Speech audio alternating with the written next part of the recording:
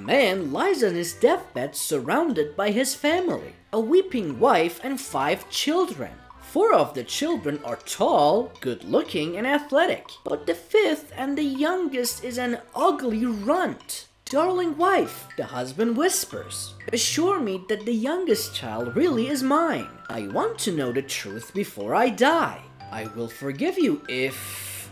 The wife gently interrupts him.